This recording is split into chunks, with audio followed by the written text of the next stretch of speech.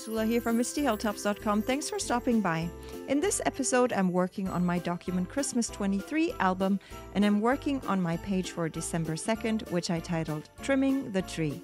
I'm using the digital version of the collection Happy Christmas by Carta and stamps and dies and silhouette cuts and all that.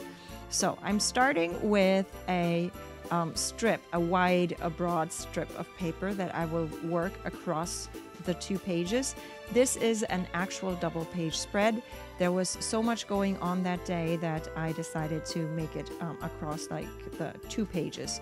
And that's what I like about the album, the way that I set it up this year, that it gives me that flexibility that if there's little happening in one day, I can just use 1 page.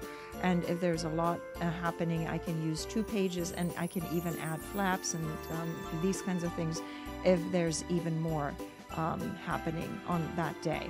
So on that day, I actually trimmed my personal Christmas tree and or just decorated it. And there was also in my community, there was the big Christmas tree.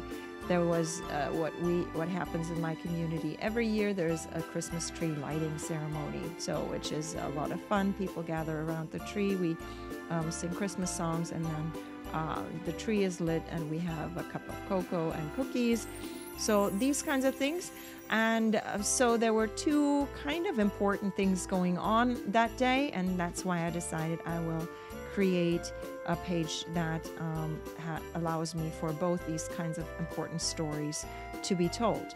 So I have here, I decided to even take that circle there across the 2 pages, but instead of trying to glue the 2 pages together, I decided to just keep them separate. And that works just fine for me, just to attach that little bit of that circle there. Then here I have another little circle that will go underneath the photos, and so I have to decide where I want everything to be placed so that it can still be visible underneath when I layer things on top. So here I decide, okay, that one photo doesn't need anything to go underneath, so I can already start gluing it, and then I can take that little circle there, work with that, and then I can add the other bits and pieces there. So there's kind of a row of photos going across the page there. I used one of the journaling cards that came with this collection and did my journaling on it. Obviously, you see that journaling card is tiny because that's the beauty of using digital, the digital version of it. I can print everything out in the size that I need. My page size is an A4 size, and so for this one, it works really well if I have smaller elements, obviously, and so I wouldn't be able to use a full 3x4 journaling card very well on my page, but this worked really well to just reduce the journal card and then make it basically into a label that I can write into. So next thing, then I'm ready to work on the next page there.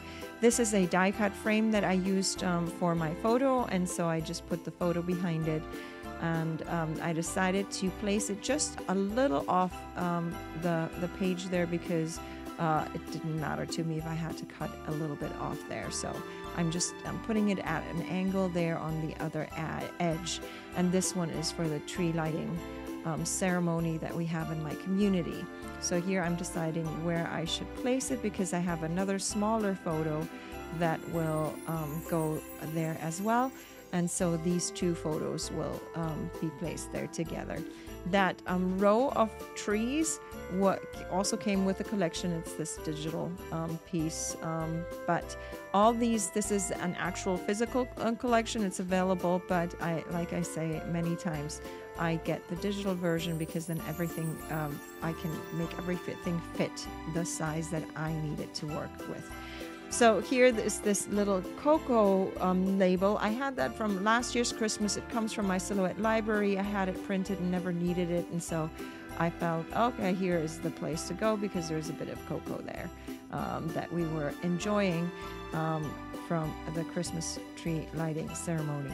Then there's this title, and I used just one of my fonts and just had my silhouette cut it out, and it says trimming. And so I'm starting with the center to basically go outward in both directions with the letters, so that I didn't want a huge gap between the letters in the center, and I wanted it to fit and be right across the 2 pages there. So rather than starting on the left, I'm starting on the right in this part, and for this one again I'm moving from the edge to the center of the page with this one as well. So in this case I'm starting with the left and moving to the right.